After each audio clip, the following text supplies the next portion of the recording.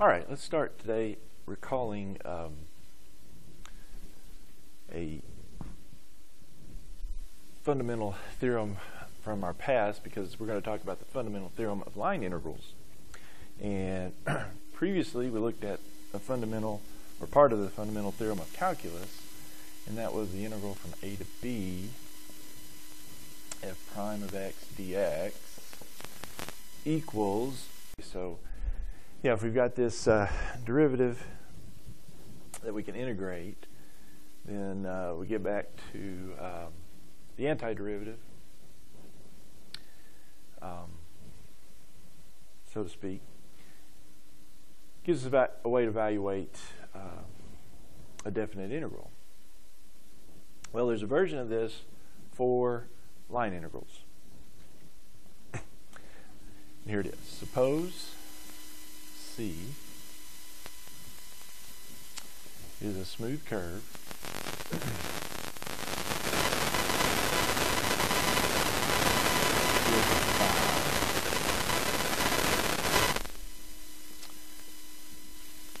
the vector function RT from t going a to b,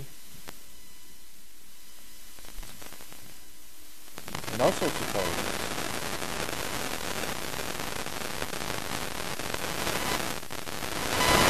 f is a function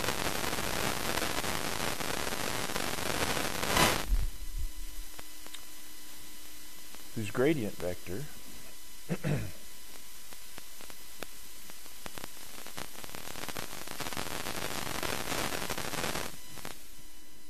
gradient of f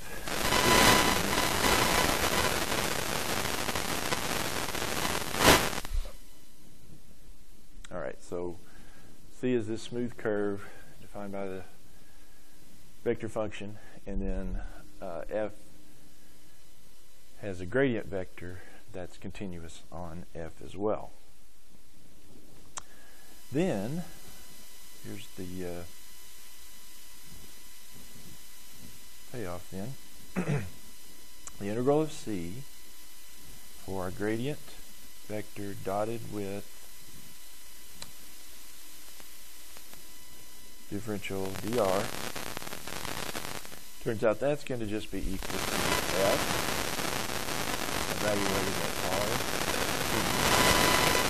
minus f evaluated at r of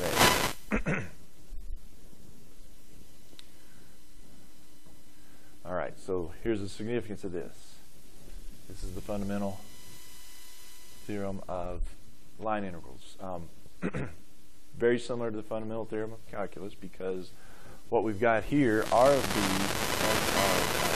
that's our terminal point for our function, right? Because we're going from a to b for this curve R of t. So R of b, that would be the terminal point, and R of a would be the initial point.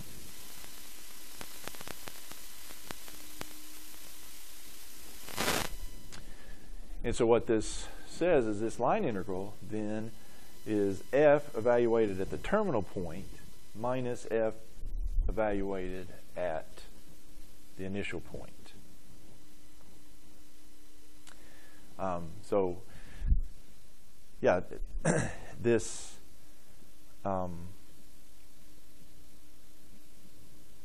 line integral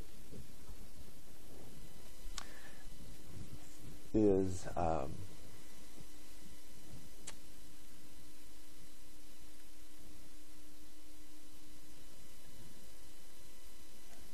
okay, so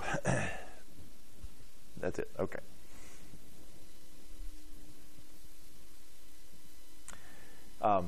So much like the fundamental theorem of calculus, yeah, this line integral really is just depends.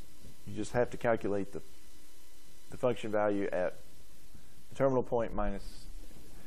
So it just depends on the function value at those two values. And one other thing we might note here is that since we've got the gradient of f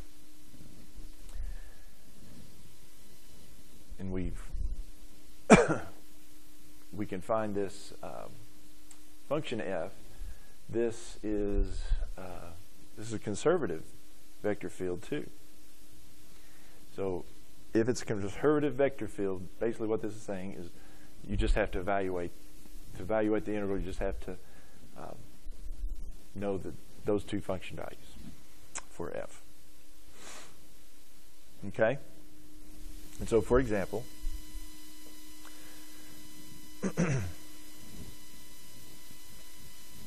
let's evaluate.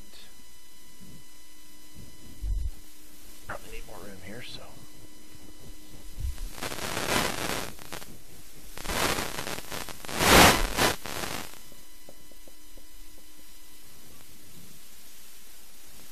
The line integral, gradient of f dot dr,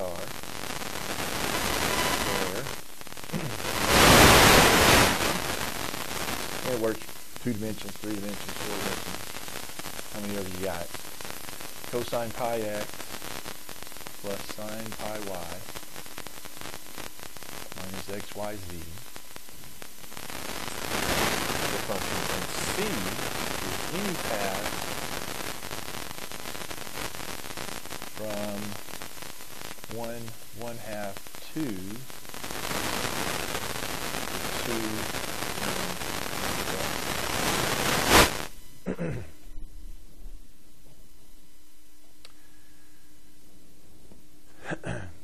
Okay. So previously on our line integrals, we specified our path, but really it doesn't matter here, because since we know the function by the fundamental theorem of calculus, theorem of line integrals, we know that this is just the function value at the initial point minus the function value at the terminal point. And so r of t can be any path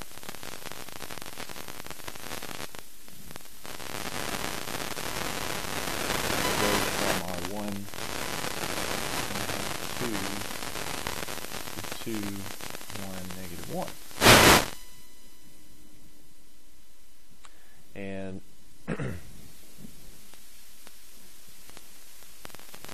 okay.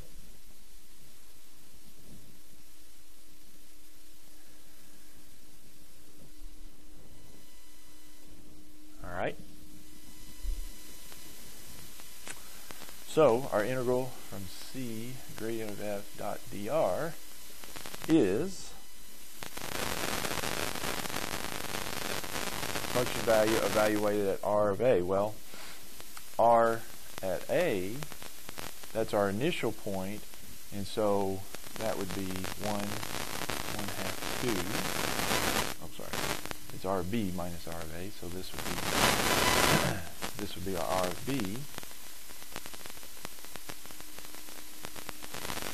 This is our r of a. So f of r of b, so it'd be 2, 1, -1 minus f of 1, 2. And so to evaluate this line integral, all we have to do is plug those into our original function. So 2 for x, 1 for y, -1 for z, so that would be cosine of 2 pi plus sine of pi times 1 plus pi minus x times y times z, so that would be 2, -2, minus would be +2. Minus 2, f valued at 1/1/2 2, so that would be cosine of pi plus sine of pi over 2, because the y is a half, and then minus 1 times a half times 2, that would be just be 1. This is the cosine of 2 pi is 1, sine of pi is 0, and cosine of pi is -1, sine of pi over 2.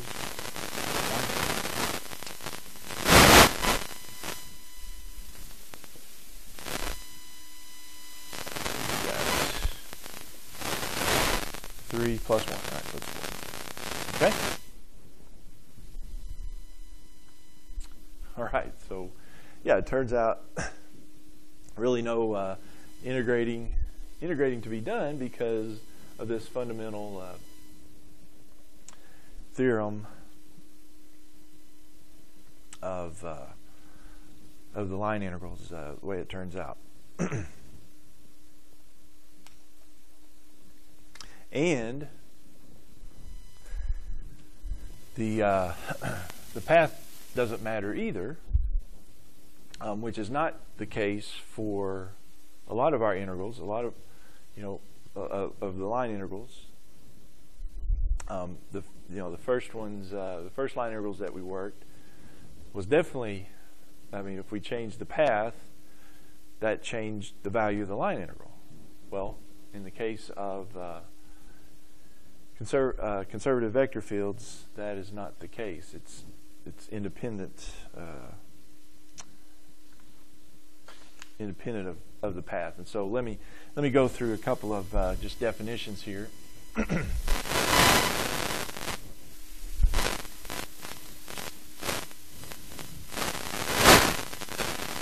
Let's say we've got F is a conservative vector field. I'll continue because I want to review.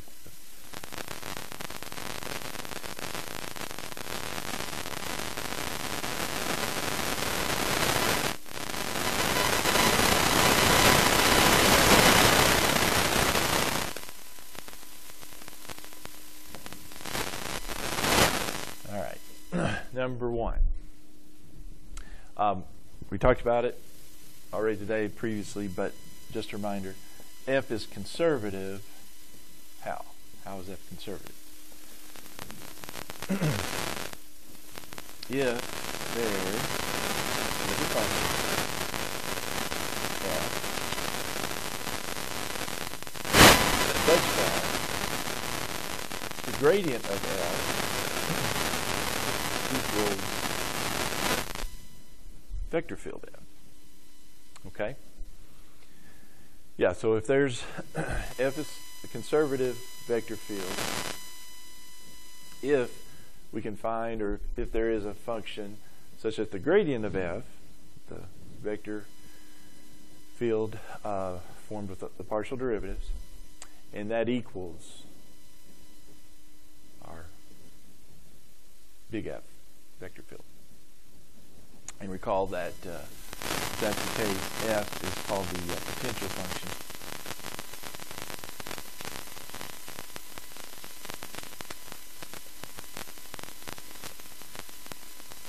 Okay. So that's what we mean by conservative.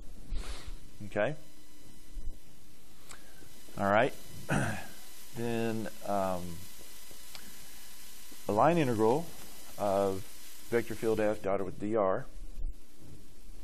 That is said into the path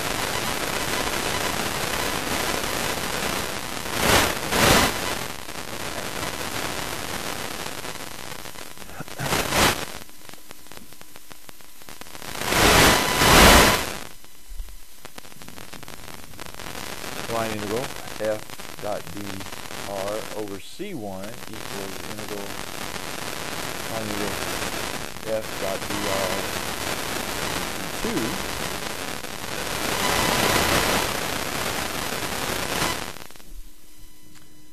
So this line integral is independent of path if that's equal for any path C1, C2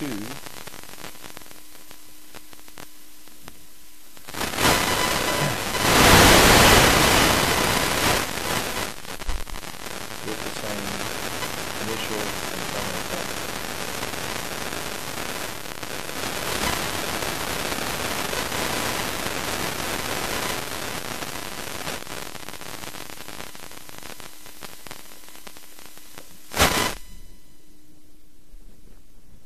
Makes sense because, yeah, if you've got any two paths and the line integral is the same no matter what, makes sense to call that independent of path. So, from our previous theorem, then, we've got the gradient of f dot dr.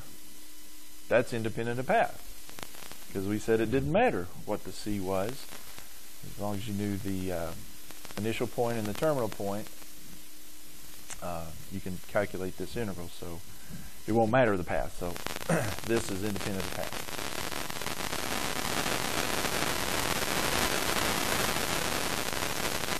Also note there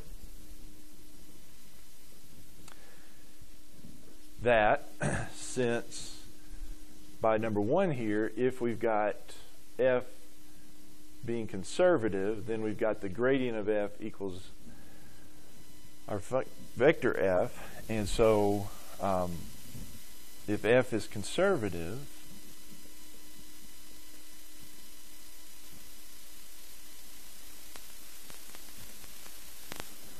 then our line integral f dr, we can rewrite it as the line integral gradient of f dot dr, and so we know that's independent of path. So if f is conservative, then it is independent of path.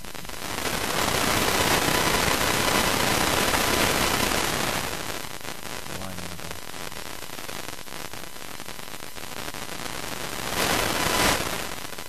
dot dr is independent.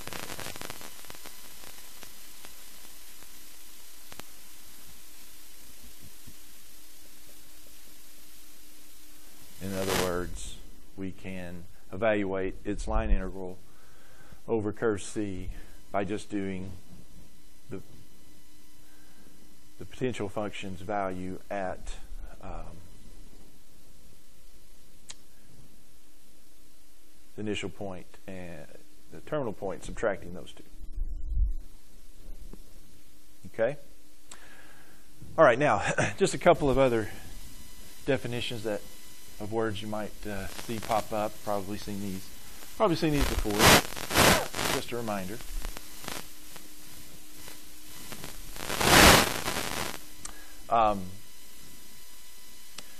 Path C is closed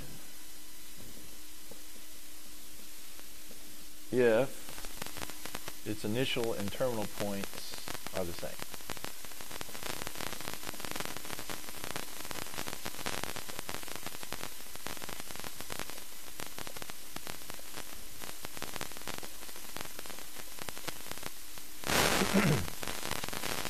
So yeah, you've got start here and then go around wherever you want to go.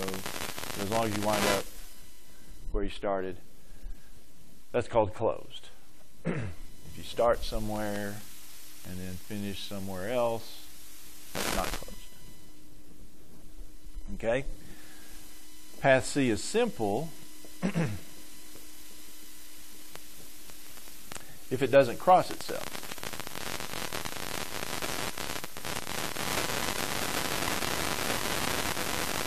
If it doesn't cross itself, it's called simple. And so both of these would be simple. The figure 8 would be closed, but it would not be simple because it crosses itself. So anything where it crosses itself would not be simple. So simple, you just can't cross over. And then as far as region D here, region D is open if it doesn't contain any of its boundaries.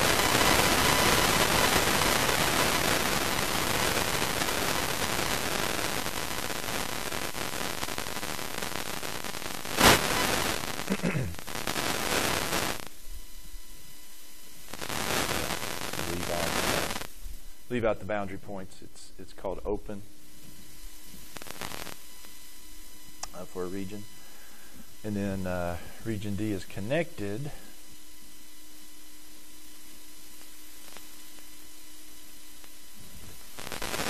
if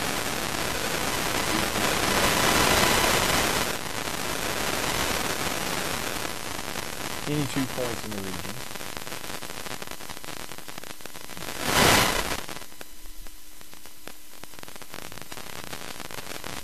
with a path completely in D.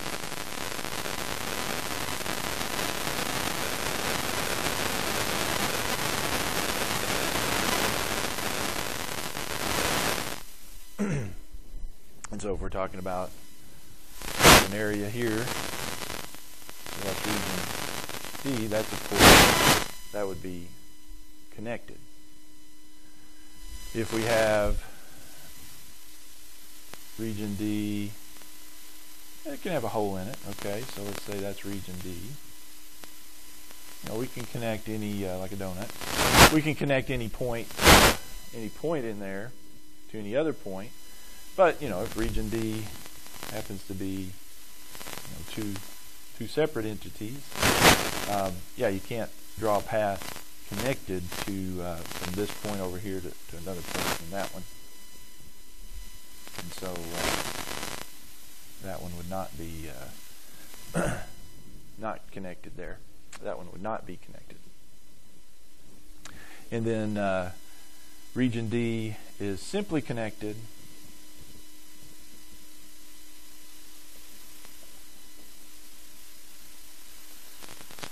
if it's connected, obviously, and there's no hole.